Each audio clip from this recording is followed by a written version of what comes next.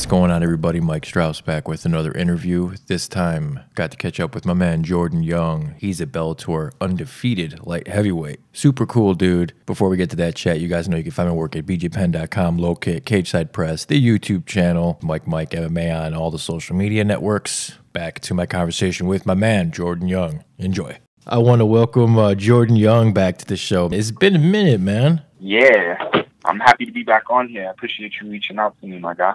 Anytime. You already know, man. So, I saw you on, you're always on social media, first off, man. You're one of my favorite follows. But I guess right off the bat, I wanted to ask you, look, you changed your name from Out the Mud J now. You're not in the mud no more, right? Yeah, I'm out the mud for sure, but it was just a little too long of a name. Honestly, I've been trying to link like the same IG name with the same Twitter name, but I'm verified on Instagram and not on Twitter, and I don't know, Instagram's been giving me a problem with switching my name up. It says contact them, and then I contact them when nobody reaches out. Yeah, to get a hold of those people, man, it seems like I've never had to do it directly, but I've seen a lot of people that have had just, it's a nightmare trying to reach someone physically. So yeah, man, that's crazy. But yeah, I wanted to mention that because I noticed it, and you're one of the guys I do follow very closely on social media. I saw you reached out to Luke Thomas, you wanted to know if he knew who you were, and I'm thinking he's got to know who the fuck you are. I mean, it's his job to know dudes, and you got to be one of the top 15 guys in Bellator's light heavyweight division, right? I mean, he's got to know who you are. Yeah, honestly, let's be real here. Does Bellator even have 15 light heavyweight? Right. Yeah, if that. So top 10, maybe.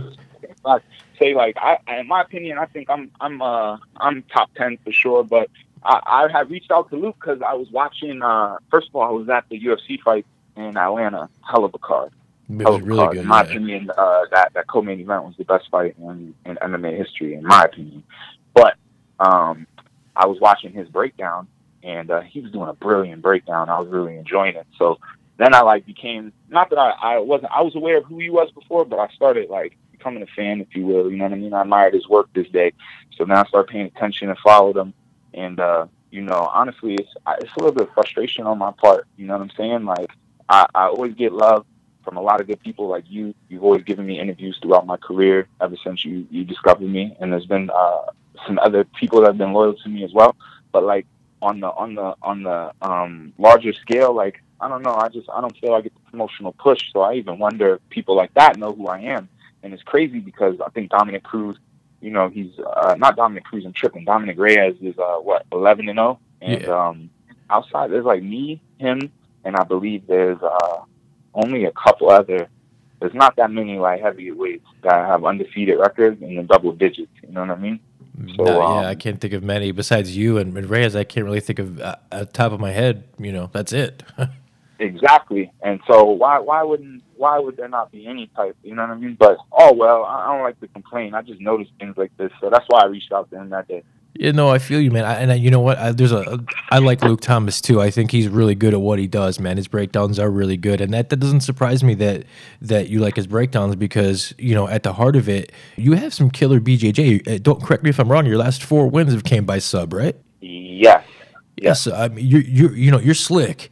You know what you're doing down there. Yeah, I appreciate that. I definitely started grappling at a young age in the gi and stayed loyal to real jiu-jitsu and the martial art aspect of it.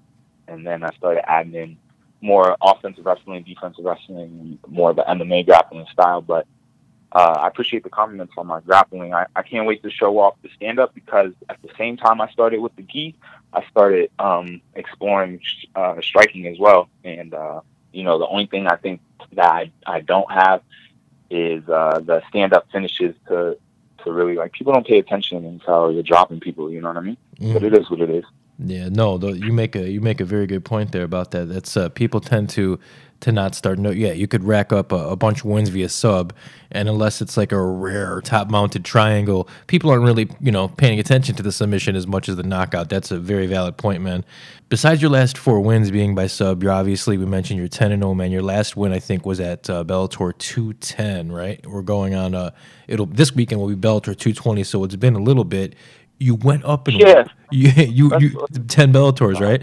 But you went up in weight, man. Your last couple fights. How much has that made a difference in just your overall, just everything, your overall game? yeah. So honestly, for me, I've been healthy this whole time. You know what I'm saying? Like I haven't fought since November. I've been trying to get in there, and going up to light heavyweight for me, it's kept me fresher and ready to get in there.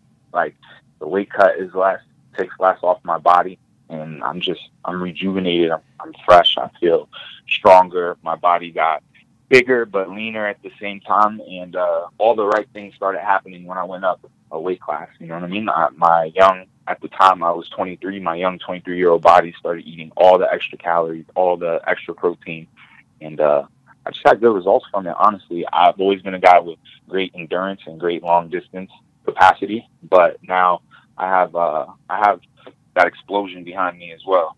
Yeah, no, that's awesome, man. I think we're seeing this so much now, right? Guys kind of going up one weight class and having a lot of success.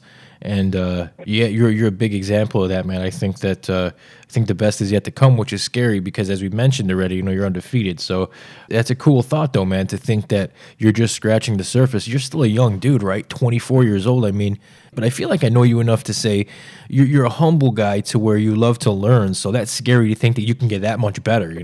Yeah, all day, and especially out where I'm at. I'm at American Top Team, headquarters right here in South Florida, and it's just a wealth of knowledge coming through from all ages, all disciplines, all walks of life, all nationalities.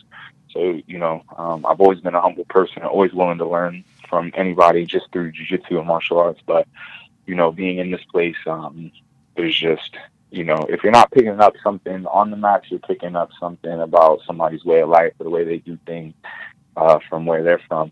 And it just overall makes you a more well-traveled and better person. Yeah, no, absolutely, man. Originally, you're from Iowa, right?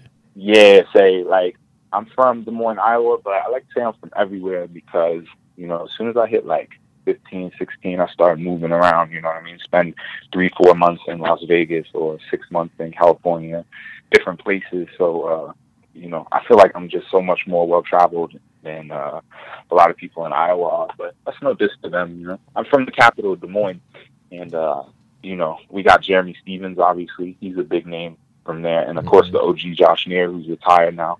But outside of them, you know what I'm saying? I'm the new wave, I'm the face of Des Moines MMA, in my opinion. No doubt, man. You mentioned a lot there, but one thing that I got out of it was you have. It seems like you have an incredible balance too in your life, right? Because I follow you, as I said, on social media, and I see that it looks. I think on the 19th you got out to Adam Hunter's comedy show. You're always flossing on Instagram in front of all these whips, man. So I mean, it seems like you have a good balance of professional and personal life, right? Yeah, no, that's for fact. I work hard 6 days out of the week in the gym. I put in the work. I get better, and I'm in South Florida. I enjoy myself and the luxuries that come with the hard work you put in the sport. And I haven't even scratched the surface yet. There's still a lot of people who don't know who I am, and I'm not like on their radar yet, and that's fine, because timing is everything. My plan is to be 12-0 at the end of the year when I turn 25 years old. 12-0 at 25. Who can tell me that my future's not bright and I don't have it all in front of me? As far as like the whips and whatnot, if anybody's ever in South Florida, Fort Lauderdale, Miami area, Prime Exotics 305, that's where you got to go. Honestly, I like to do my thing, and I'm always pulling it up in something different. They take care of me, so yeah, it's a beautiful life. No, it definitely is, man. It looks like you're living it to the fullest, man. I can't fault that. How many fights do you have left on your contract? Yeah, it's a number that I don't want to say, but Okay.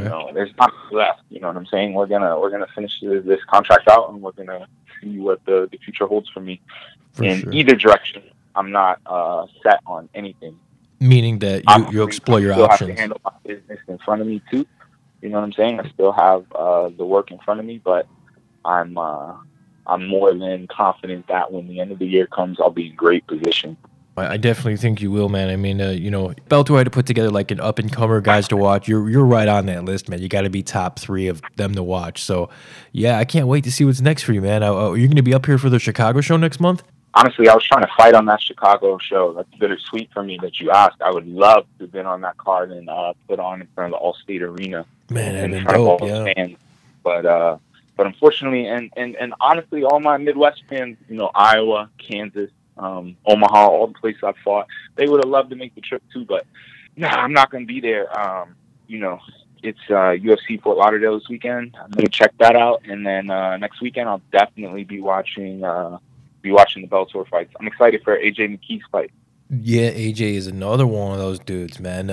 Are you friends with AJ personally? I wouldn't say friend like personally, but you know, that's the homie. Like when I see him, we say what up, of course. And I was around him. We fought on the same card in Connecticut at the Mohegan Sun. And also, I think my first fight in Bellator in Wichita, Kansas. But anyhow, we cut weight together. Me, my little brother, him, and his father in the spa sauna at the Mohegan Sun. He's a good dude, honestly. And like when I look at like the other young up and comers, I'd say in Bellator the most respect for AJ. He's the real deal. Yeah, yeah, I agree, man. AJ, his dad, all those dudes, man. Class act, the team body shot, man. I really love what AJ McKee. I love what he's been able to do. His father's been able to do there. You know. Yeah, shout out Antonio McKee. He's a great man as well. You know, I've had some conversations with him just from seeing him corner at different cards. Maybe I was cornering out or I was fighting on, and he's always spitting some good positive knowledge. Just a motivating guy. Yeah, I think it's criminal, man, that people don't mention him as, you know, people should mention him as one of the very top guys in the game, and for whatever reason, he doesn't get his respect. He's another guy that I've had on the show multiple times, and I don't understand why people don't give that man the respect he deserves, because he's one of the OGs, man. You know, he is an OG. He was out there doing this shit 25 years ago, smashing fools, and he looks as good today as he did then, man. Yeah, you know, if he listens to this, like I said, respect to Antonio McKee. Honestly, my opinion on that is that his time is coming, and why I say that is because he has been here a really long time, but his work is coming to fruition right now in front of our eyes with his son and some of his other successful fighters. So just give it a little more time, you know what I mean? You can't deny the W's. Yeah, for sure. Well, man, thanks for the time, man. I know that you're busy. Thanks for sneaking me in here. Take a few minutes here. Shout out your teammates, coaches, sponsors, whatever you'd like, man. Floor is yours, Jay. Yeah, I appreciate you. First of all, I shout you out. You know, I appreciate you for having me on the show. And second of all, I want to shout out my team, American Top Team. You know, the best team in MMA. If you look at what we're doing, it's just absolutely amazing. Belts, you know, co-main events, main events on every card, on every show, all across the world. And a big summer coming up for us as well. And also, shout out to my friends and family who always hold me down and make sure I'm good, as well as my management, Janice Sports. And then last but not least, my beautiful sponsors, Aaron Pouncey, also 8-Man Strong, Joe Brama with the Lead Edge Gyms. And anybody who's listening to this, check me out on Instagram at JAY185 and on Twitter at JAYPressure205.